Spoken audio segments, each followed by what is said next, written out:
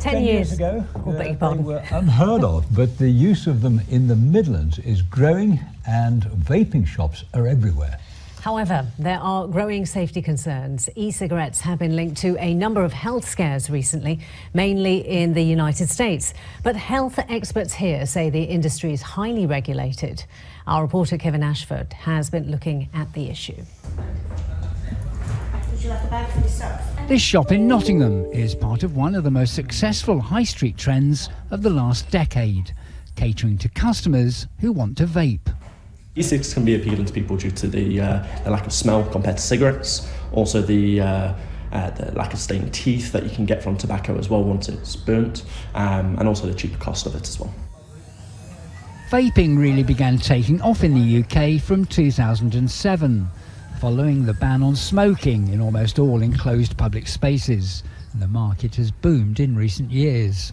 According to its trade body, the e-cigarette industry has seen a fivefold increase in less than a decade. And vaping is seen as a key factor in the decline in the number of cigarette smokers in the UK over the same period, as tobacco users have turned to e-cigarettes to give up their habit. There's plenty of scope for more growth too, with an estimated 6 out of 10 people who still smoke in this country saying they want to quit, which means more potential vapers. Now, an estimated 3 million people in the UK use these e-cigarettes, and it's an industry dominated by small independent businesses. Most high streets seem to have a vaping shop. But as the industry grows, the question is being asked, just how safe is vaping? Health officials in Oregon are now reporting the second U.S. death believed to be linked to vaping. The United States has seen a number of deaths and cases of lung disease associated with vaping in recent months, although the chemicals under suspicion of causing the outbreak are not allowed in e-cigarettes in this country. Here in the UK, Ewan Fisher from Nottingham ended up in intensive care in hospital following what's believed to have been an allergic reaction to e-cigarettes. However, this consultant in respiratory medicine at Nottingham City Hospital says that while vaping is not risk-free, the benefits of using e-cigarettes instead of smoking tobacco are huge.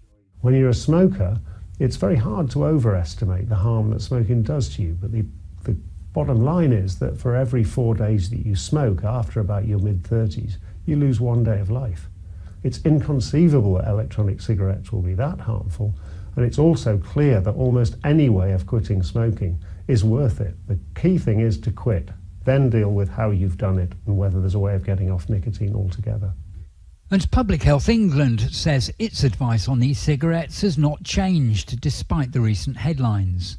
And that is, vaping is far less harmful than smoking, which leads to the deaths of scores of people on a daily basis. The long-term effects of vaping won't be known for decades, but the general consensus among experts, even those with reservations about e-cigarette use, is that compared to smoking tobacco, getting a nicotine hit electronically is far safer. Kevin Ashford, ITV News.